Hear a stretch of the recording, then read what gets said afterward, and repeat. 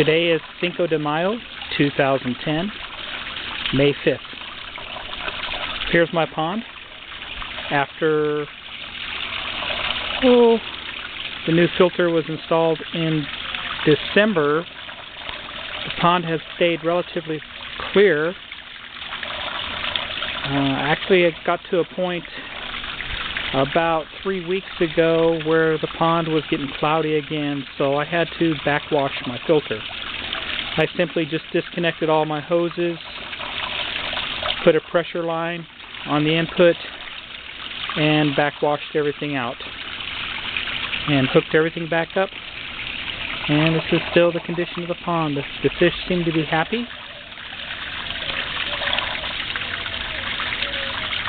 And content. And we are reaching our 90-degree temperatures in Tucson, so we will see how good the pond does in the next few weeks. I will update you again. Thank you for checking out my videos. If you have any questions, just drop me a message here on YouTube. Thank you.